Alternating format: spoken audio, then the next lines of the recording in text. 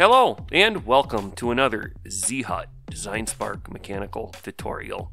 Today we are going to take a look at how to convert an STL file into a solid in DesignSpark Mechanical so we can modify it. So let's just get right into this.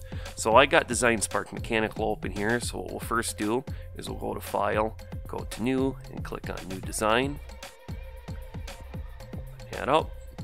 Then we want to navigate to the file, the STL file that we want to modify. So I've got it right here, and I'm just going to drag it right in. And there's the file I want to modify. This is a GoPro holder for my Anycubic i3 Mega 3D printer.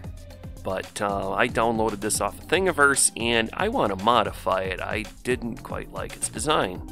So what you have with an STL file is it breaks everything into triangles so that you can use it with lots of different other applications. It knows how to read it. And if you just try to modify it as it is, so I'll select pull here and just select one of the faces, and when you go to pull it, it is not doing what you would normally want it to do. And that's because, well, it's an STL file, it's all in triangles. What we need to do is convert this into a solid. So let me undo that. So what I'll do is I'll right click on any face, go to convert solid, and then you want to select merge faces. Bam, there you go. Now, one little tiny drawback is any rounded area, you will have to go and redraw that if you need it completely round to modify it.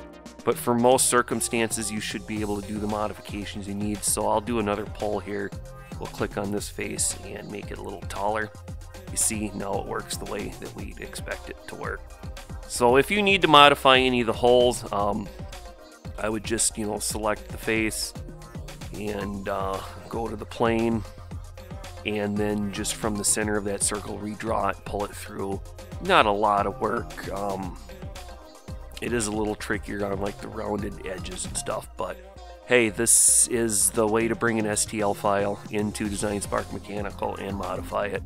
As far as I know, this is the only way to do it. If you know of another way, heck, if you know of a way where you can get this all to come out rounded, throw a comment in the comments there. I'd appreciate it, and I'd make sure it's passed on and shared with the other people that subscribe and watch these videos. So with that, we're going to go ahead and wrap this up. So I would like to thank you for joining us here today. I hope you have a great day, and I hope to see you here again on a future episode of the Z-Hut's DesignSpark Mechanical Tutorials.